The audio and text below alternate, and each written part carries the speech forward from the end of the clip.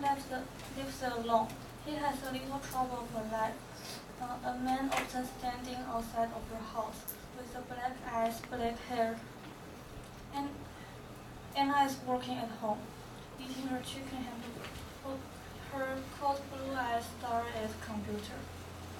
Anna is running. One morning, she saw the forest, then she is too focused on herself. Salad or bread. As a vegetarian, she did not have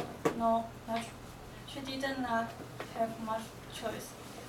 She turned to a corner and almost hit a stranger. He looked at her. Anna felt scared, then ran away. The stranger looked at her black hair and smiled, her eyes like the night sky. Anna stopped taking a shower. The bell rang. She tried to answer the door as fast as she could.